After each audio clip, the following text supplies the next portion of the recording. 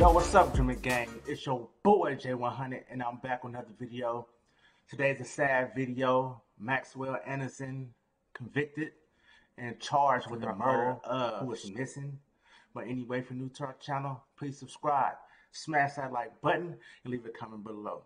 That being said, let's get more into than a this week video. now. Yo! Good evening. Thanks so much for joining us. I'm Jessa Brycebeck. And I'm Amanda Porterfield. This morning, Maxwell Anderson was charged with murdering and dismembering 19-year-old Sade Robinson. The charges link two stories we've been covering for more than a week: the missing woman, Robinson, and body parts discovered in several locations throughout the city and county. Prosecutors now say at least two of those body parts are Sade Robinson's, and officers are looking for more of them. We have team coverage for you tonight of this breaking news. CBS 58's Taj Mahal and Bryant McRae will have details on the investigation, but we start with Adam Reif live from Anderson's Southside home, breaking down the new information tonight. Adam.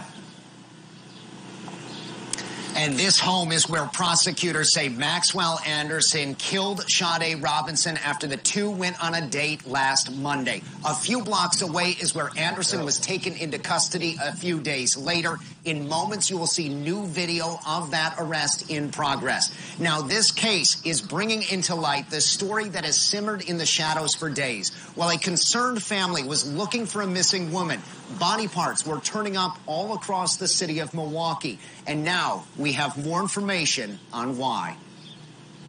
Sick son of a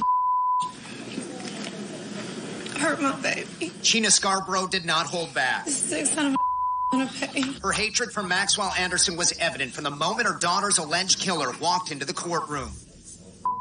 Prosecutors say Anderson and Sade Robinson went out to two restaurants and bars the night of April 1st, then returned to Anderson's home on South 39th Street. They say at some point that night, Anderson killed Robinson, dismembered her body, then drove her car around while he scattered the body parts in various places. The allegations in the complaint are abhorrent.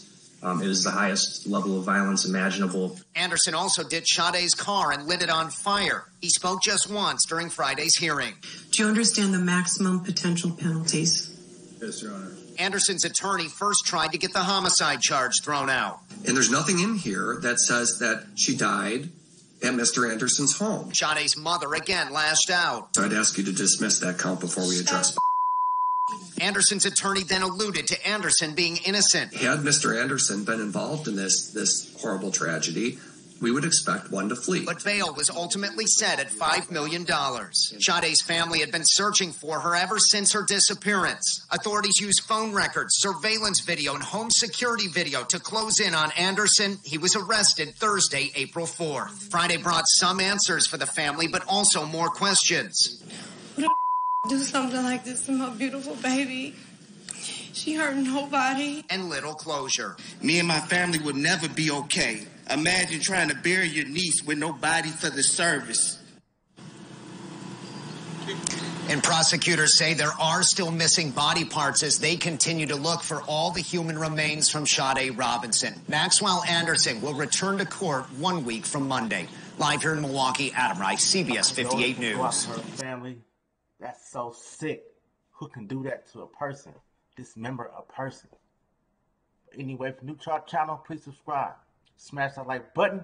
Leave a comment below. That being said, I'm your boy J100. And I'm outside.